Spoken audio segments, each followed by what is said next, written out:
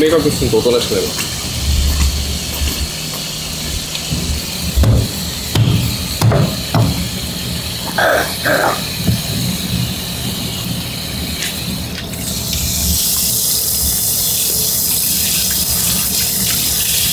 えらい小さくしたんで、そこから火が抜けてる。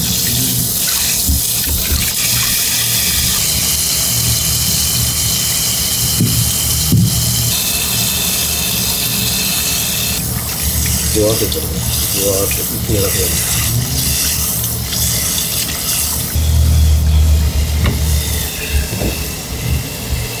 ここから火が抜けてる。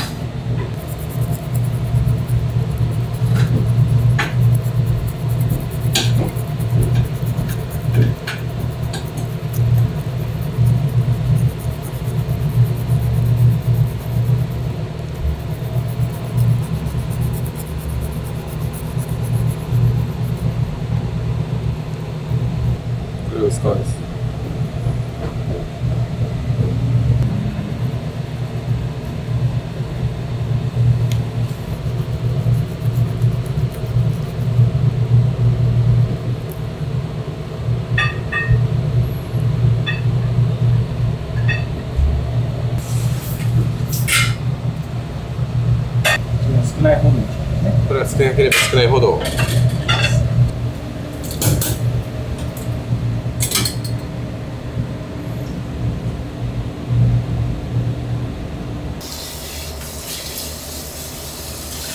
この締め方はわかるよね。ここにで、まずエラに包丁を刺す。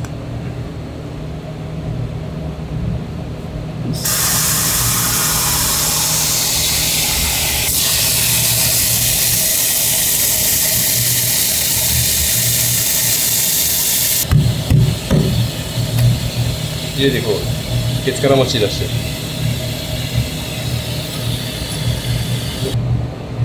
ちなみにこれ目あるやん。目の、ちょうど真横ぐらい。ちょうどこの辺りぐらい。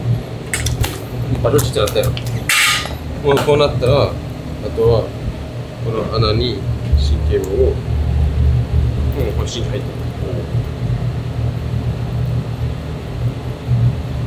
これも神経入ってる。これで神経できる。さっきと一緒で。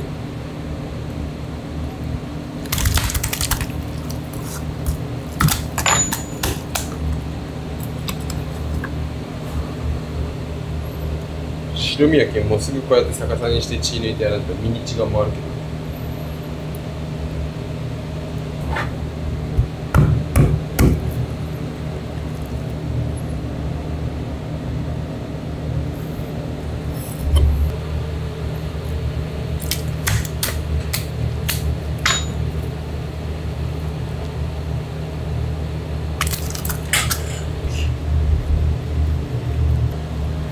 ここまでが神経。まず右頭にするやん。別に切れ目入れるやん。入れるやん。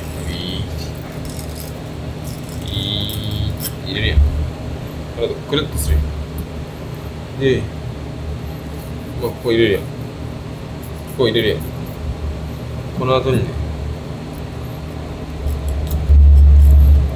こっち側からビーってたらもうあとはもうめくっていくだけやけん。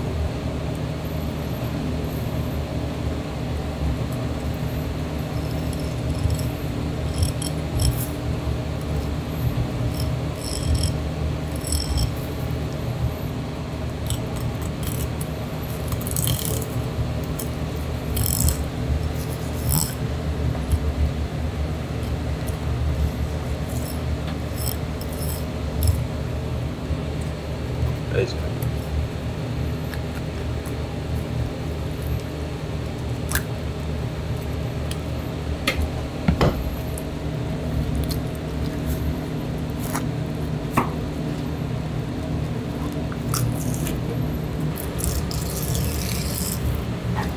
5、6品のかけ3回でいいですかね。3回で5、6品の？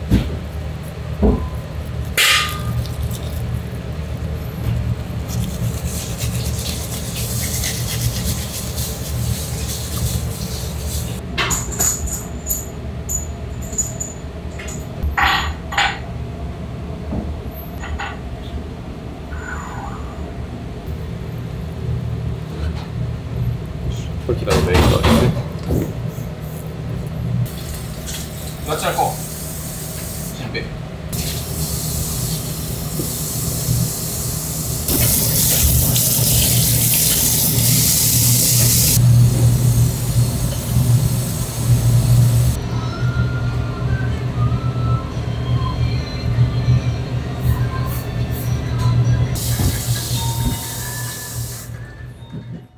兄弟が下に3人いるんですよ。弟、妹。両親が共働きだったからですね、その子たちにお昼ご飯とかよく作ってたんですけど、そこからもう料理をしていこうかなっていう。父方のばあちゃんがその当時定食屋さんやってて、でたまにそこにお手伝いにも行ってましたし、魚釣りが趣味なもんですから、帰ってから魚をさばいたりしてたんですね。なんで魚を使った料理屋さんに行こうって思って。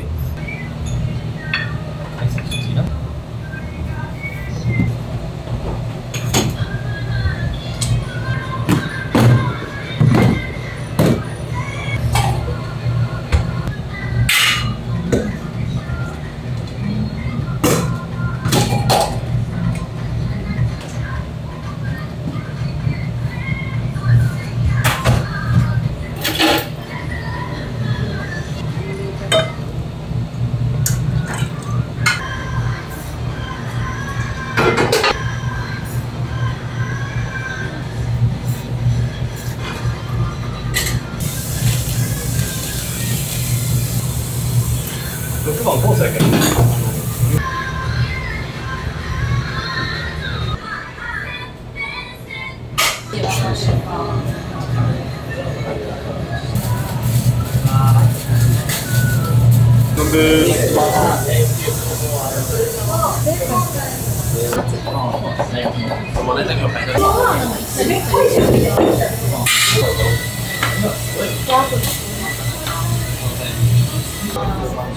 普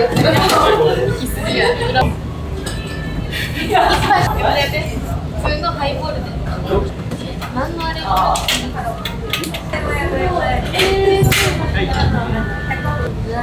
何食べようそれも一流やろ。ヒラメの鉄火。ハ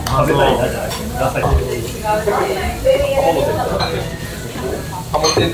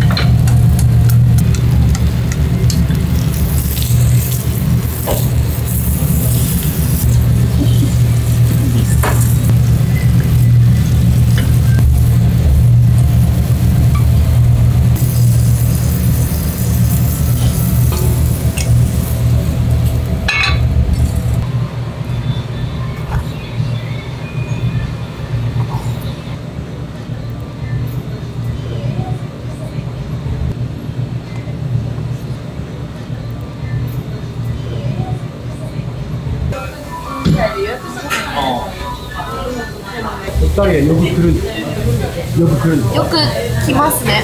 よく来るね。個人なんか一人で来たりもします。この前一人で来ました。